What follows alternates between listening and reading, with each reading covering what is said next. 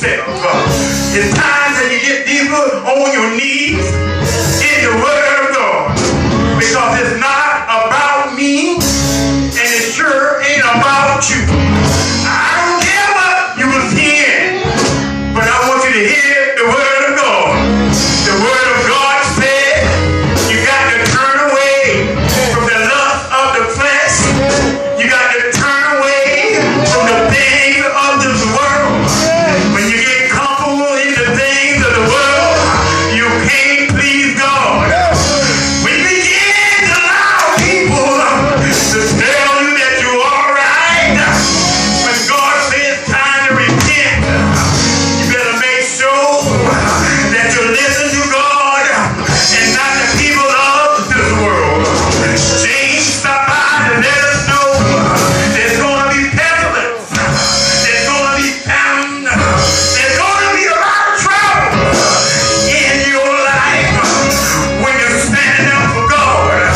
But I want you to realize when you're standing up and doing the things of the world will make you feel that you're all right.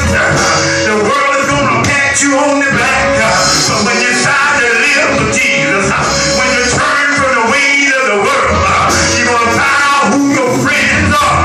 You begin to see that the world won't like you. Begin to talk about you. Call you everything but a child of God.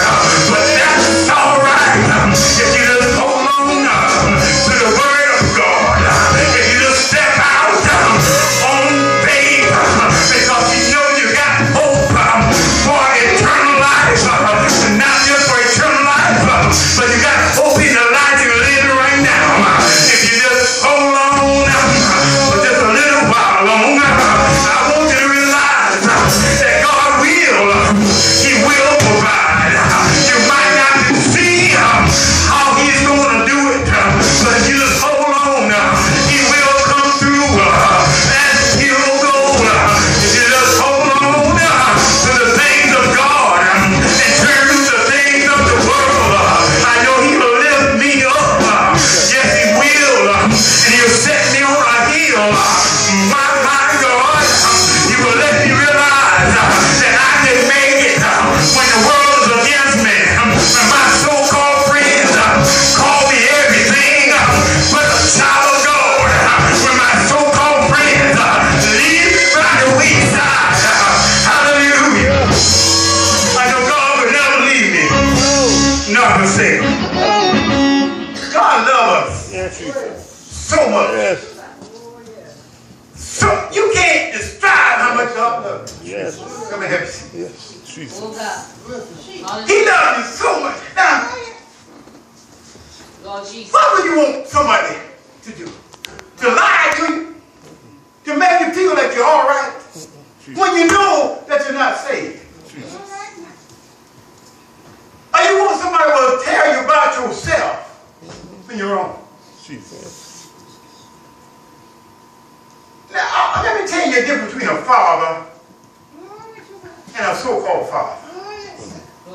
A so-called father will lift you up in your wrongness.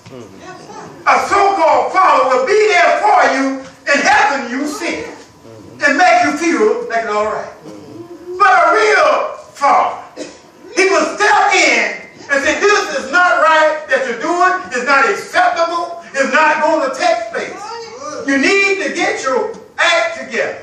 You need to get your business fixed. You need to get your life in order. Yes. That's a real father. Yes. Even though it may hurt him to tell you, but he will tell you the truth. That's right. I want somebody will tell me just like it is. Yeah. I don't want you smooth talking me. I don't want you cutting corners. Just lay it out just like it is. The Word of God laid it out just like it is. The Word of God is not a storybook that you read and fantasize on. The Word of God is not a book to read, hallelujah, and leave. As a man look in the mirror, and as soon as he leave the mirror, forget what type of person he looked like. The Word of God says, hallelujah, just speak my word. If you abide in my word abide in you, you can have anything in my name. Hallelujah.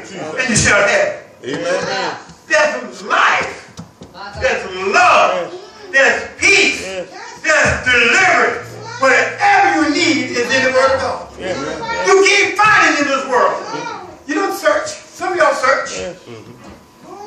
Have you found happiness yet? Yes. That lasts? Yes.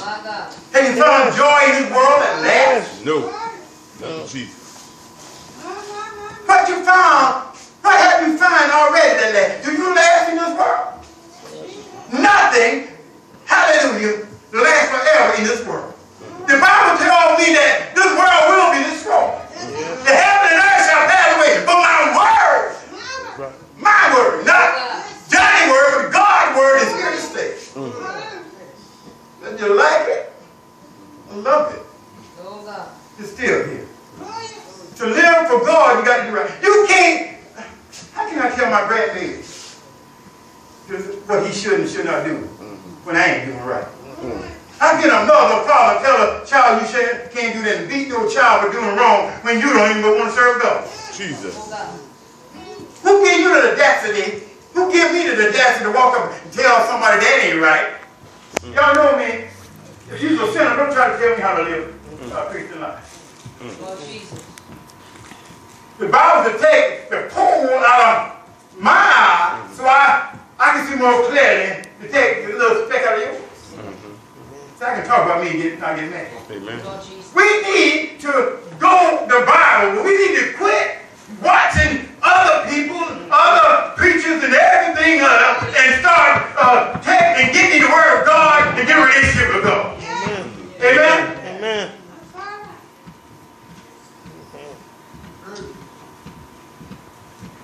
This ain't real green. A little dab you don't want to do. You need the whole thing. That's right.